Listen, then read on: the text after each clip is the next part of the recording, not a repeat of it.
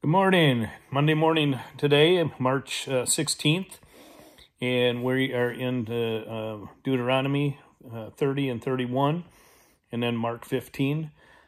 Today, in Deuteronomy, we hear about God's mercy and really His love for His people and the commands that He's given us again, and Moses talking to the Israelites about reading through the laws every 7 years, and then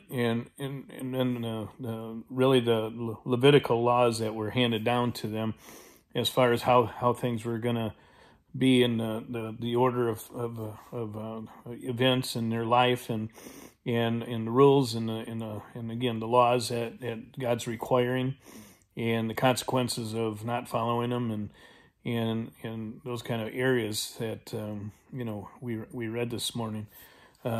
Mark 15 to me is always an eye opener. Just really realizing, the death and burial of Jesus. The torture He went through for us, and to me, just the realization that we're loved that much that God sent His Son to go through those things for us is just amazing. So I just pray that Scripture opened up to you again today. We talked about this in Matthew too. The Gospels are such a great thing because it explains really the love of Jesus, the good news, and what that means to us, and again what somebody else did for me, regardless of my sinful life, the way I've done things, the way I will do things, and God doesn't look at that.